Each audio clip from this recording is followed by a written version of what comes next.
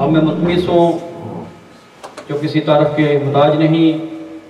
मेरी मुराद मोहतरम किबला सैयद इबरार हुसैन नकवी साहब कि वो मिंबर अफरोज़ हों और अपने मखसूस अंदाज में आज की इस मजलिस-ए-आज़ा के हवाले से अपना नजराना अक़ीद पेश करें। बुलंद सलावत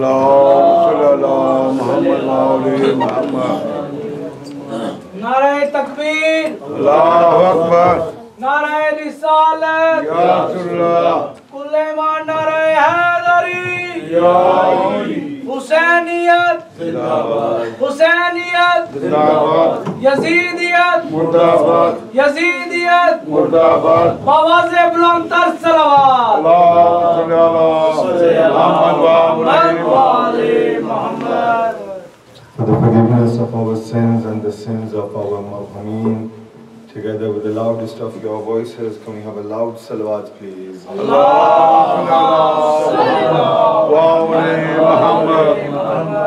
For the Zahur of Imam Zamana, Imam Mahdi, Ajjalallahu Faraj Sharif, a loud salawat.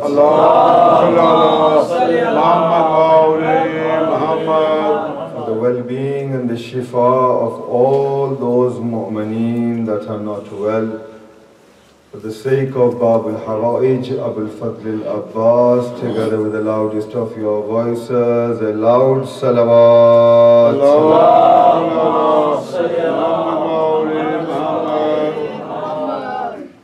أعوذ بالله من الشيطان الرجيم.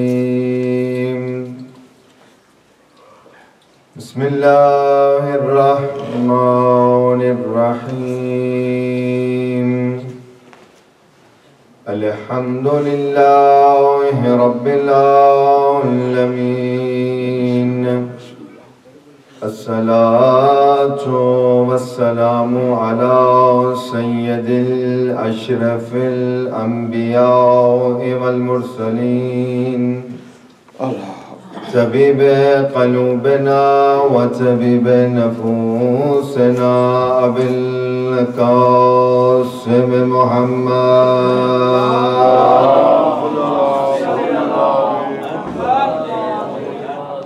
والصلاة والسلام على أهله الطيبين الطاهرين المعصومين المنتجبين، ولعنة الله على أعدائهم أجمعين. قال عز وجل في قرآن المجيد والفرقان الحميد: بسم الله الرحمن الرحيم. قل لا أسألكم عليه أجرا إلا المودة في القربى. loud salawat.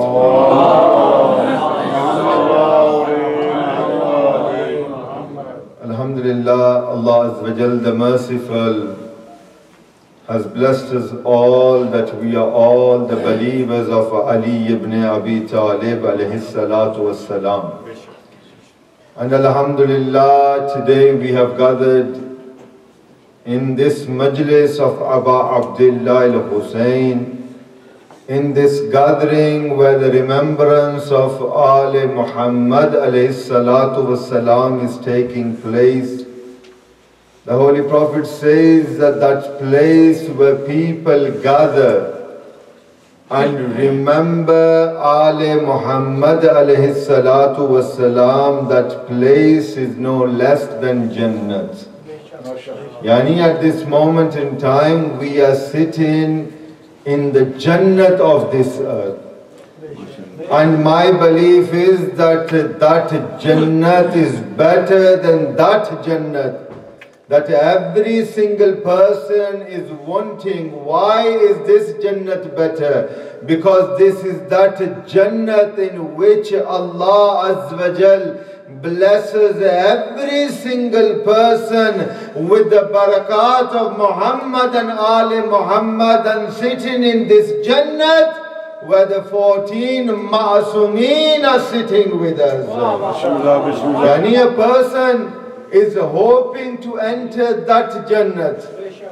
We don't know whether our a'mal are accepted. We read namaz, not one person can say that before he stands on the musalla, that his namaz is accepted. No person who fasts in the month of Ramadan, before the month of Ramadan arrives, he can say that I have yaqeen and I am certain that this fast of mine will be accepted. A person does many a'mal, many zikrs, many tasbihs, many ibadat with the hope that that amal will be accepted. But no person can say whether that amal is accepted or not. He will only find out on the day of Qiyamah. But the Holy Prophet says that every single amal will be accepted on the day of Qiyamah. But the zikr of Ali ibn Abi Talib is accepted the moment the person does the niyat for the zikr of Ali ibn Abi Talib.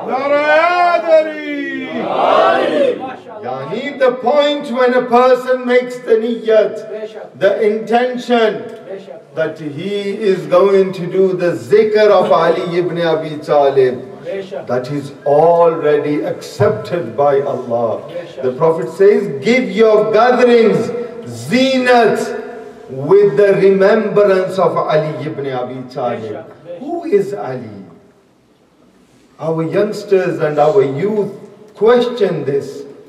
And when the month of Muharram and Safar starts, there is one question that they are asked always by their friends.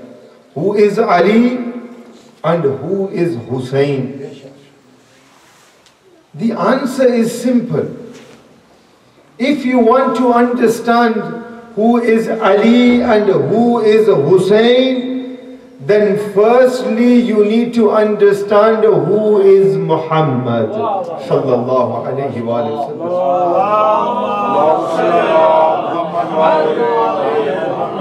sallam. Because the people that keep questioning our youngsters, why do you do this? Why do you remember Ali? Why do you remember Hassan? Why do you remember Hussain? They have not understood as of yet who is Muhammad. Because if they understand who the final messenger of Allah is and what was the purpose of the final messenger of Allah, then they have no need to question who is Ali. Because we have heard the hadith from the Holy Prophet of Islam, Hussainu minni wa ana min al-Hussain. But the Holy Prophet also said, Ali is from me and I am from Ali. Why is it that the Holy Prophet of Islam, every time in his life, whenever he got the opportunity, he told people who is Ali, who is Fatima, who is Hassan, and who is Hussain, because the Prophet knew that these people will never come to love Ahlul Bayt alayhi salatu wasalam.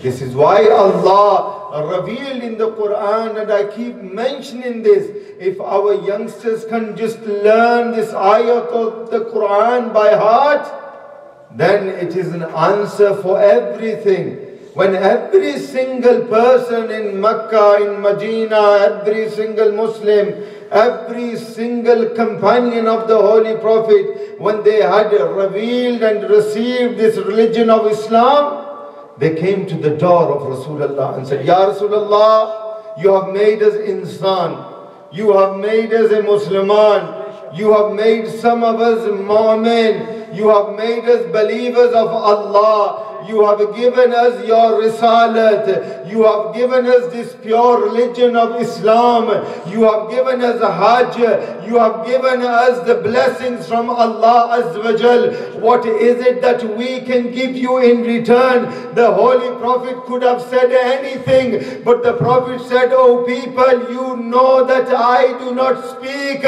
without the command of Allah. Then Allah says in the Quran, oh Muhammad, tell them, قُلْ لَا أَسْأَلُكُمْ عَلَيْهِ أَجْرًا إلا المودة في القربى.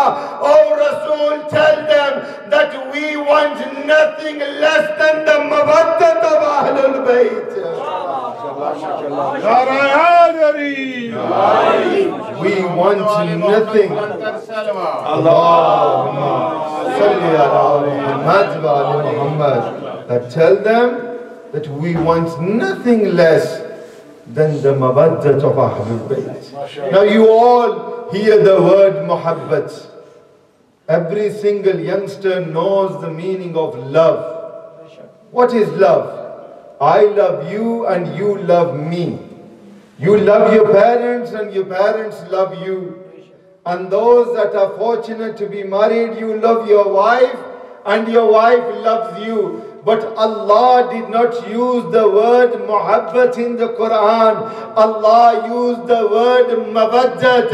Mawaddat is that level which comes after muhabbat.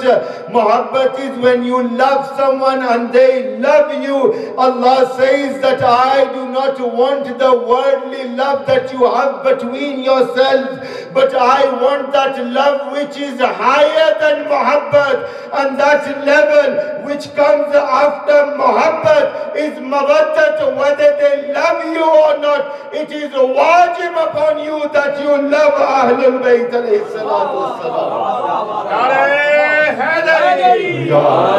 There is no choice. You cannot pick and choose. And I always say this even in the madrasa to the children, that Islam is not a pick and mix. You cannot go to the shop like you go when you go to select sweets. You pick those that you like and you leave those that you do not like. Islam is not like a shop of pick and mix, that you attend the shop, okay, I will take a Hajj, I will take ziyarat, I will take half of namaz, I will leave Ramadan, and I will take the wilayat of Ali ibn Abi Talib, but I will leave the azadari of Imam Hussain. Islam is not like that. Islam is a full package. Islam is that pick and mix that has already been packed by Allah Azza wa Jal. It starts with the Tawheed of Allah and ends with the Vilayat of Ahlul Bayt.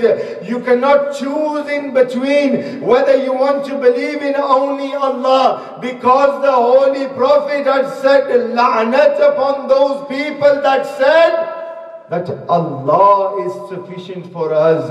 You cannot understand Allah without the risalat of Rasulullah and the vilayat of Ali ibn Abi Talib. And you cannot understand the risalat without the vilayat of Ali ibn Abi Talib. Every single thing that has been given to us, it is for our betterment. That's why the final messenger of Allah said, Ya Ali, no one can understand you without me and Allah, and no one can understand me without you and Allah. Yani, if you want to understand the blessed religion of Islam, if you want to get all the benefits from the religion of Islam, then you have to come to the risalat of Rasulullah and the vilayat of Ali ibn Abi Talib. When they both come together, then your deen is mukammil.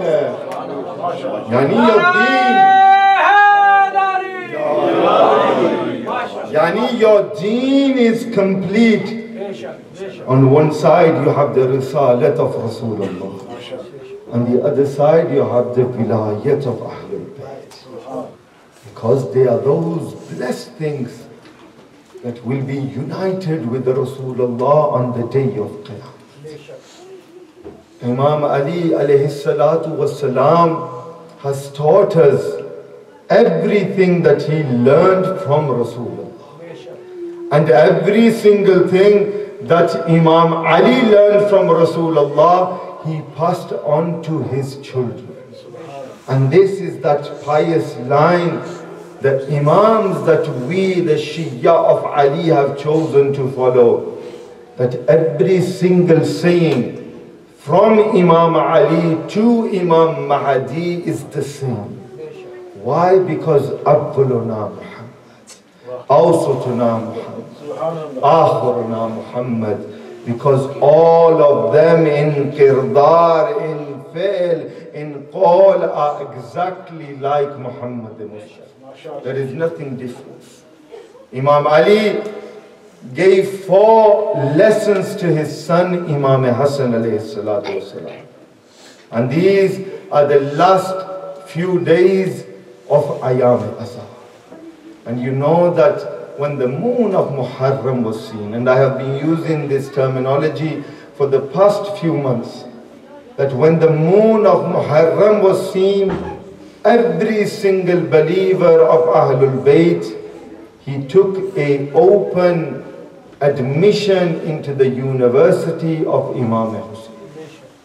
You hear about Open University, you attend. Ayam-e-Aza are known as an open university for the believers of Ahlul Bayt. Why am I using the word open university? Because this is that university that you do not need to have any qualifications prior to you joining the Darsagah of Aba Abdullah. You know, when you are in secondary school, you have to complete and get a set of GCSEs before you are allowed into college. And once you are in college, you have to complete a certain amount of courses and obtain your A levels before you are allowed access into the university. But this University of Imam Hussain, the only condition that you need to have is that you are an insan, a human. You don't even have to be a Muslim to learn from Abu Abdullah al-Hussain. You have to be insan. But then we see that even animals benefited from Ali Muhammad alayhi salatu wasalam. This is the open university of Ahlul.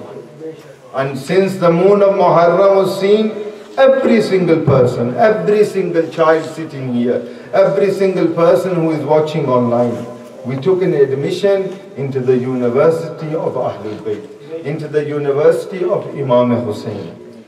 And these 2 months and 8 days are coming to a close.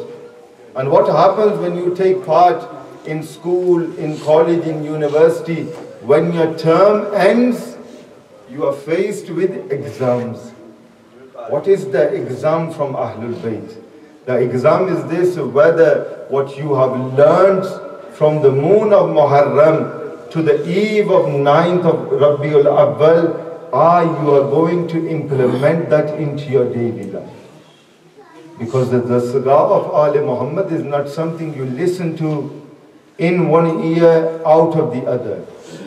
But the Darsagah of Ali Muhammad is this, that when it enters one ear, it goes and flushes your heart, purifies your body, and then you are exactly how Imam Ali expects his Shia to be.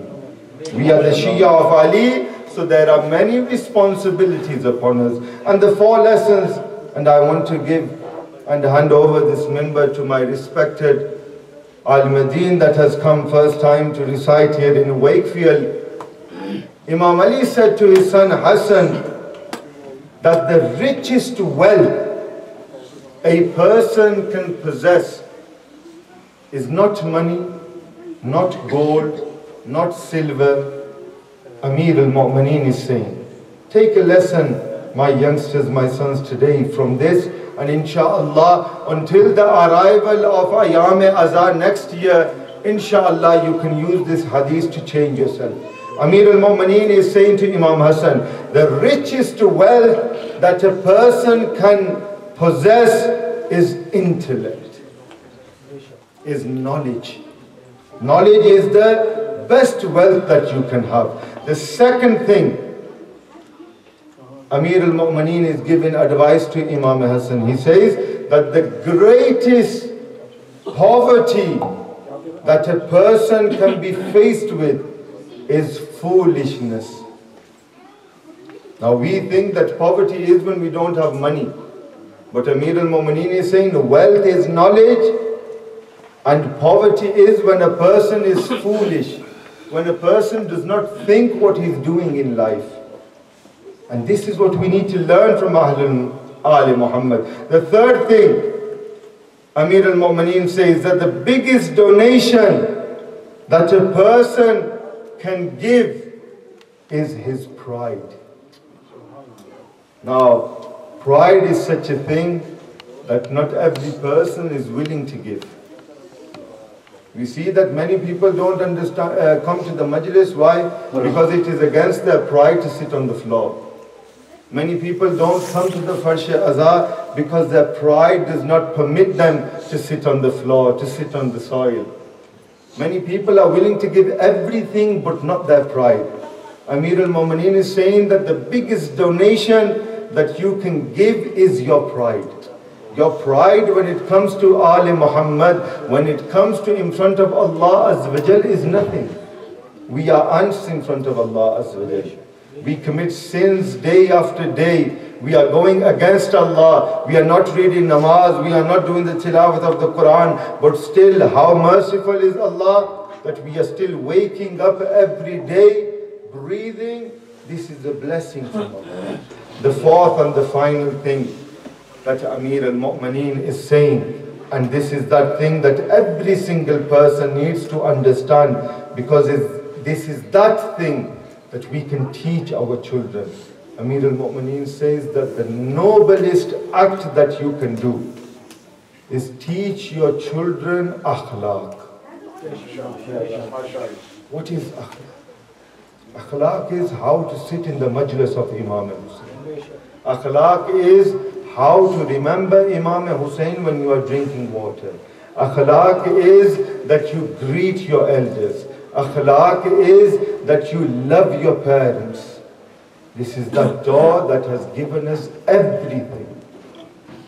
But only if Muslims have understood who Ali Muhammad were, then after Rasulullah sallallahu alayhi wa sallam, the family of Rasulullah would have not been paraded from town to town, from city to city.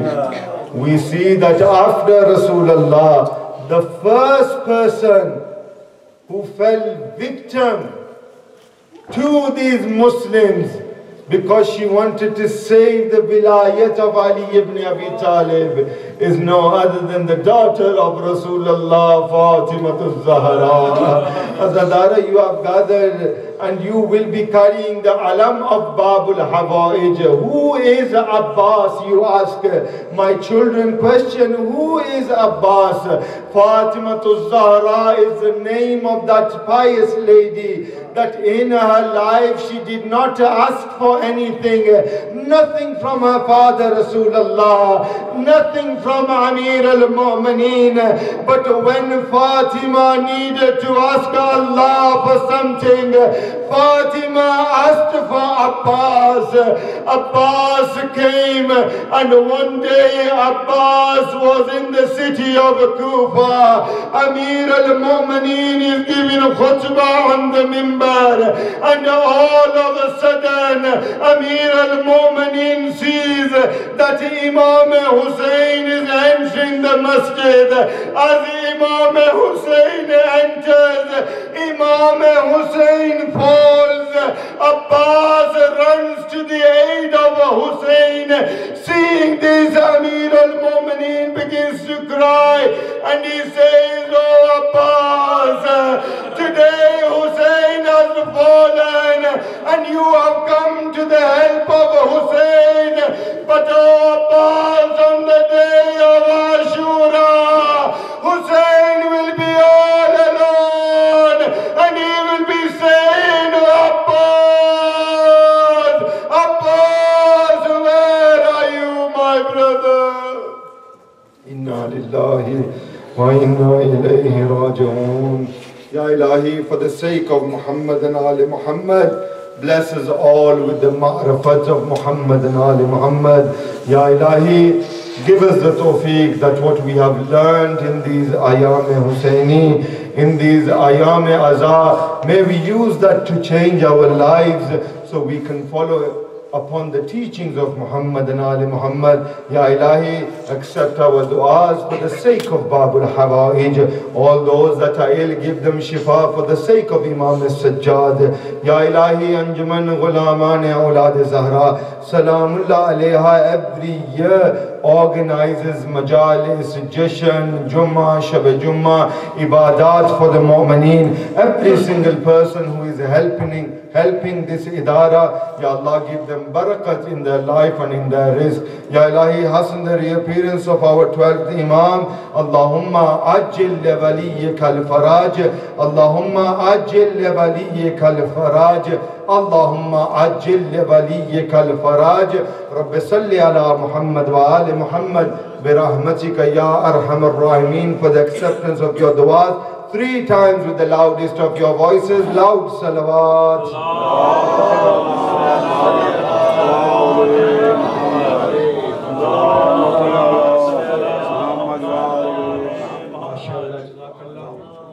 दुआ है कि रब्बे कायनात सब की तौफीकात में मज़ीद